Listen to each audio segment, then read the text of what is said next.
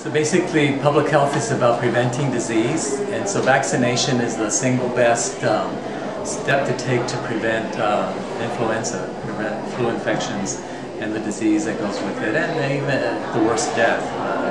In the U.S., of course, we do have up to 36,000 or so deaths a year because of influenza. So a lot of counties, a lot of cities, a lot of states have vaccination clinics.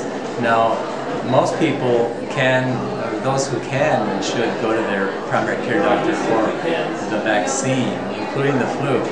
But so we consider this the last resort, which we're hoping to cover about 1,000 if we can get there. Still time. It's never too, almost never too late.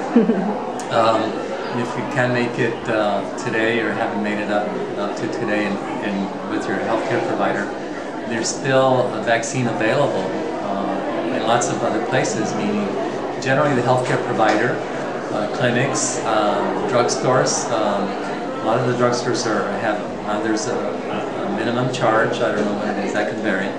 But definitely I would urge people to go and get their vaccine as soon as they can. Okay. Holding mass or big events such as this is very important so that we can be ready for some public health emergency, big disaster. So as an example, if we had a really bad flu pandemic coming, then we would likely be in the best position to hold a mass vaccine clinic like this, and we would likely get more than a few thousand.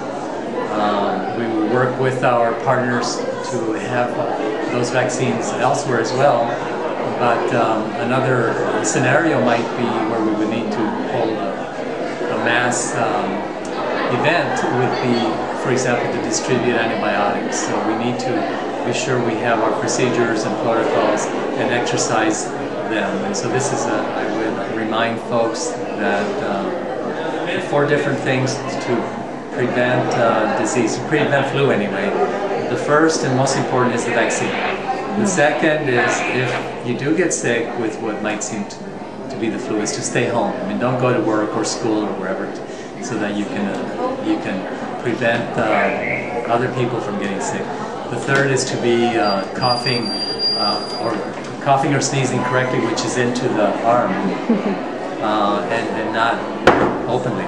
And finally is washing hands. So those 4 steps are very important to prevent